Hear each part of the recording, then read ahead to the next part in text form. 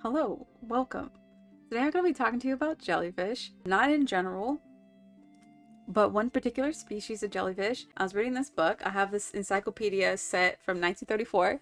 It's a scientific encyclopedia. This section I was reading about was crustaceans, which are not jellyfish, but I was reading about crustaceans, my favorite thing to eat. And I actually didn't know that shrimp were crustaceans. You know, when I think of the term shellfish, that's all I think about, is that they're fish with shells. Like shells, you have to peel, you have to open them, like that. But I didn't realize shrimp are a type of crustacean, and so are many other things. Jellyfish not being one of those things. The reason that led me to jellyfish is because I was like, oh, crustaceans, you know what? It would be so cool to see a bioluminescent crustacean. So in California, especially in Southern California, every now and then we get these bioluminescent waves. I think they're plankton, though they may be algae, but I think they're plankton. And I didn't realize like there's lots of different types of like plankton type creatures that are also crustaceans that jellyfish eat. We'll get to that. But there's a lot of bioluminescent type of like little shelled creatures like that, which I thought was pretty cool. Because I literally only think about crabs when I think about crustaceans. But while I was searching for bioluminescent creatures, I came upon the amazing, the beautiful, the magical helmet jellyfish. Now, these live in the deep sea, and they are like, they glow like bright red, which I don't have really any pictures to show you like that today because I'm trying to avoid copyright. All these pictures I'm showing you are either in the public domain or, you know, in the Creative Commons. So they're linked below. But if you want to, type in helmet jellyfish, you'll see them.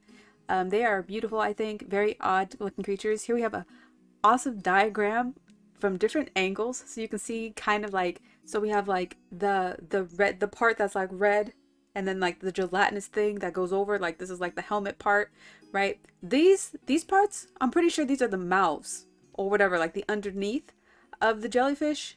When, you know, if you go under its like little skirt, this is it. And then obviously its tentacles like that. So what's really cool is the helmet jellyfish. Oh, by the way, I want to mention that this Talks a Lot video in particular is the first one that I've ever taken time to research. Now, to be clear, and I might have to set this record multiple times, I research in a very specific way. I'm an intuitive learner, so I either already know something or I let my mind guide me to what I think is the most valuable thing for me to remember. Although I think I did pretty well in school, I have to force myself to remember certain things, and I feel like I retain the best when I actually care. I think that goes for a lot of people, but some people are just gonna remember everything. I feel like whatever my brain actually wants to stick, that's it for me. That is what I'm specifically supposed to know about that particular topic. If you'd like to use anything I'm saying for like a paper you want to write or a book, like did you want to put together anything like that, any if you want to just use me as a source for whatever reason. I am putting my research notes on Patreon. I made a new tier just for those who enjoy these type of videos. It's $3, and I'll have how I wrote my notes down. I'll have all my notes, any sources I use, all the pictures I use, plus ones that I thought were interesting that I just wanted to have for later, just to look at for myself. I'll also include any links to pictures that I couldn't just show here. They're all on the internet, you can just Google them, but just so it's more like, if you were curious about what I thought was cool that I wish I could have showed you, that'd be like a little added incentive for anyone who wants to support me on Patreon. I just want to, for the record, I will put some kind of viewer discretion warnings. Some things people might think are gross. I have a different tolerance for certain things. Like in for example, this particular species, helmet jellyfish, there's a lot of pictures of it like being washed up on shore, fishermen catching them. I like those kind of photos. Like I think it's interesting. I've always had a fascination with like taxidermy, wet specimens, and stuff like that. So it doesn't shock me. I think it's fascinating. I love biology in the sense of the construction of living and dead things. So stuff like that will be in notes about stuff like this. It's basically whatever I found while I was doing my research that I couldn't share here or didn't have time to, etc., etc. That'll be all linked below. I hope I explained that clearly enough. So the helmet jellyfish was discovered, I use that loosely because I don't know how people actually really discover something for the first time. I think that's amazing. It was first documented, let's say, by Francois Perron and Charles Lisieux. They're French. Okay, so sorry if I butchered their names. So Francois here, he was born August 22nd, long time ago.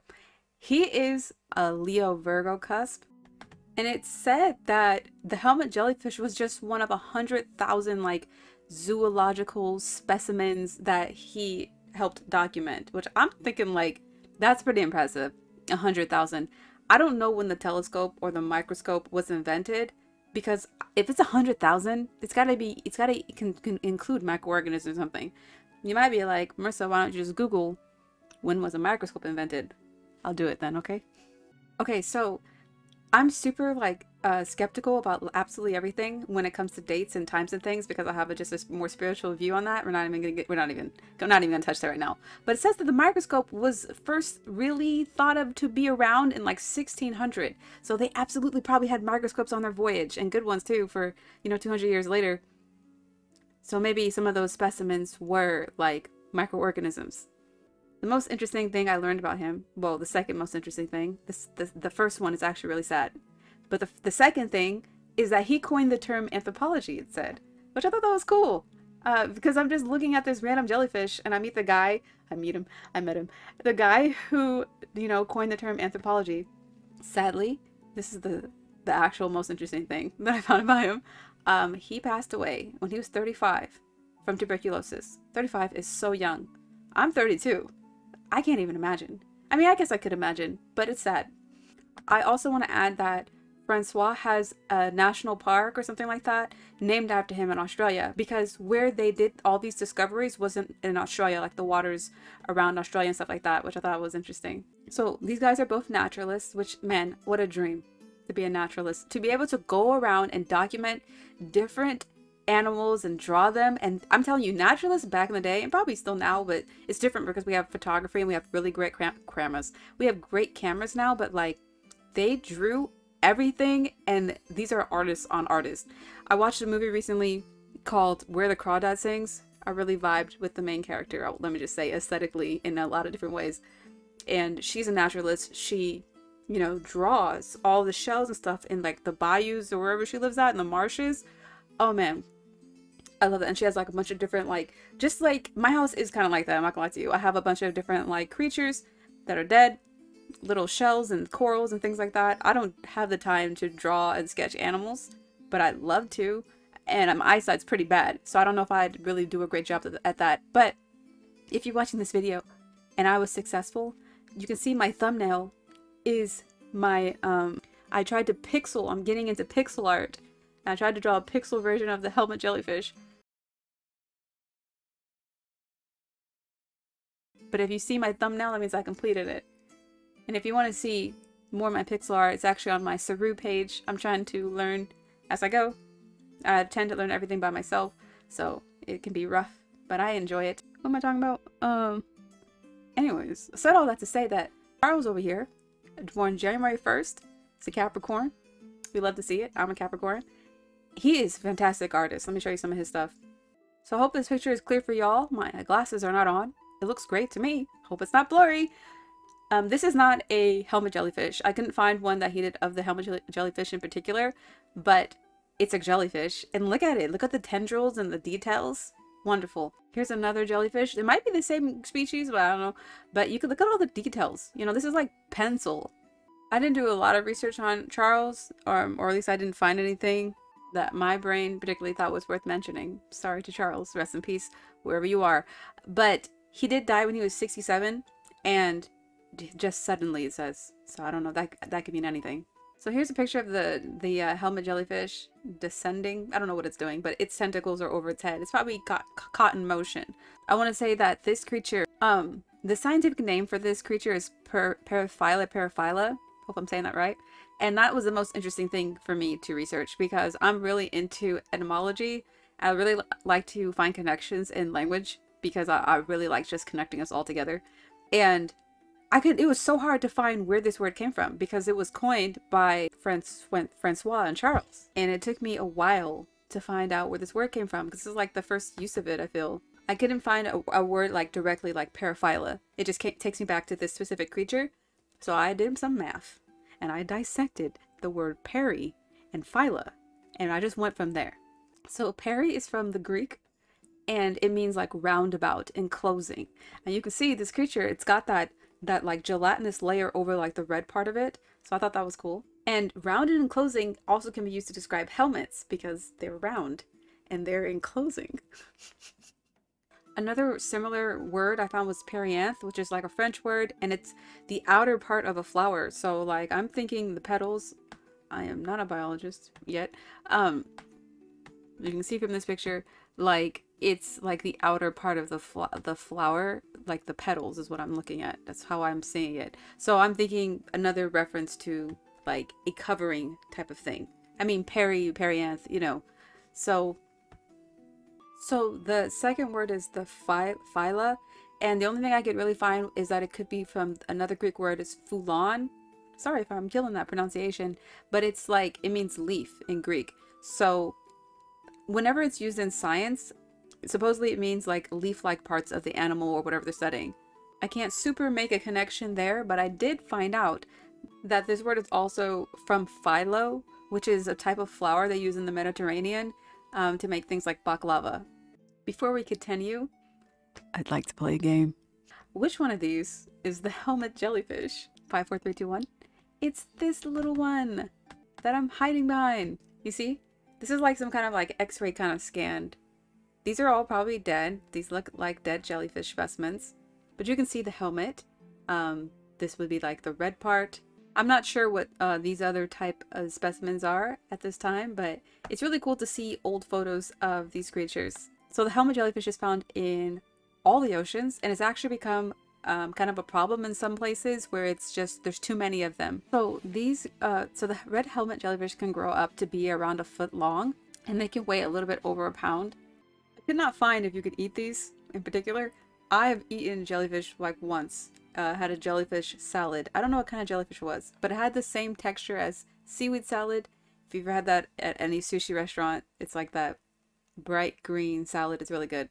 But even if you wanted to eat these are made up of like 90% water, so it's probably not like, I love water, but this is not like a meal, you know, like a hearty meal or anything like that. So like I said, these are found deep in the sea, like 2,700 meters down, and they like it there because the sunlight actually hurts them, and they prefer to live in like cloudy, murky waters. Not just like, oh, it's got to be deep, it's also got to be like dirty, not dirty, it's got to be like cloudy, hard to see through water.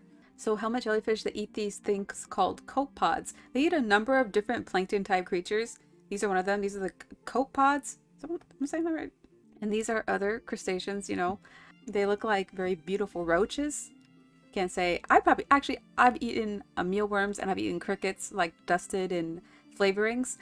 I would probably eat these. These don't look like super terrible. If they look like this is their true form, like this bioluminescent, they look very beautiful. Very, very beautiful to eat. Like the helmet jellyfish, these are found in all kinds of water, but these ones, the copepods, are found in like fresh water and salt water. And like I said, they're classified as plankton. They're one of the main diets of the helmet jellyfish. They eat other types of like small creatures. They also eat these little creatures. These are like known as sea angels, but they're slugs. They're like a sea slugs like this. Normally, I am terrified of slugs and snails of all sorts. I don't like to see them. I think they're disgusting. For whatever reason, the sea variety does not freak me out as much or at all as the ones that are found on land. Sorry for my bias. It might just be because I never really see their faces, like their little nasty little faces. So, but yeah, here's another different type of like sea creature, snail type thing that the helmet jellyfish would eat. The helmet jellyfish does eat a lot of different creatures, and in turn, other creatures will eat the helmet jellyfish's poop. So it's a very beautiful circle of life that they have going on, very symbiotic. While I was researching the helmet jellyfish, I came upon this thing called pink helmet jellyfish. And it's this creature. Here's an old-timey sketch. These are also beautiful. They glow very beautiful, bright bioluminescence that I could not find any public domain pictures of, but I urge you to go and look. They are actually not related like that. Like, they're in the same phylum, which is a way to classify animals that I don't quite understand, but they're not from the same class. So it's like, I don't really actually know how closely related they are, but they're different enough that they probably can't like breed with each other that we know of. I think that's how species categorizations work, is if they can actually procreate. I don't know. But yeah, you see, this is the pink helmet jellyfish, the Agalantha, what's it called? Agalantha digitalis. You can actually see it. It's eating like a little, probably a copepod. It's got a little creature in there. These differ in a multitude of ways from the helmet jellyfish, and that they're so tiny. These are like 2 inches, like max. And remember, the helmet jellyfish is like a foot. I read somewhere that these are the most common species of jellyfish that are found near the surface, which is really interesting because I've never heard of this. Probably because I never took the time to ever research anything. It's just because whenever I see jellyfish washed on shore, when I was at the aquarium when I was younger, it's like moon jellies. Those are the ones you see in abundance. Well, that's all I have for you today on this wonderful, interesting creature, the helmet jellyfish. I don't really like talking about like how things reproduce because I think it's kind of gross. Even though I know it's not. It's science. I don't want to talk about it. I've never enjoyed those segments of nature documentaries ever. I really just rather not know. I feel like there's a certain power in knowledge, and I don't want to have that. I don't want to have that. I've also read that you don't want to have too much knowledge. And this is where I draw the line for myself personally. I also have tropophobia. So anything that concerns any kind of cluster of anything, I can't handle it mentally. I'm a very visual person. I can imagine almost anything, and I'd rather just not. I hope this was interesting for you to listen about, and that you found it somewhat informative, and hopefully maybe you learned one new thing today. I intend for these videos to be of varying lengths, depending on how interested I am in the topic, meaning how many things I found about that specific thing interesting. It's random, as I hope we are all slowly learning. But I hope what I thought was interesting about the helmet jellyfish was interesting for you. And if you like this sort of kind of video, if you like hearing me talk about different life forms here on this planet, maybe other planets, feel free to like this video. If you like hearing somebody talk about literally anything, feel free to subscribe. If you like talking and video games, I have a gaming channel. It's Saru. It's linked below. I play lots of different games. Right now I'm doing the entire Final Fantasy series, starting from number 1, minus the MMOs, and I also play a bunch of other RPG games and point-and-click games. I'm a very eclectic person, a person with a lot of varied interests, so feel free to check that out. Thank you so much for watching this video, and most importantly to me, thank you for listening. Goodbye!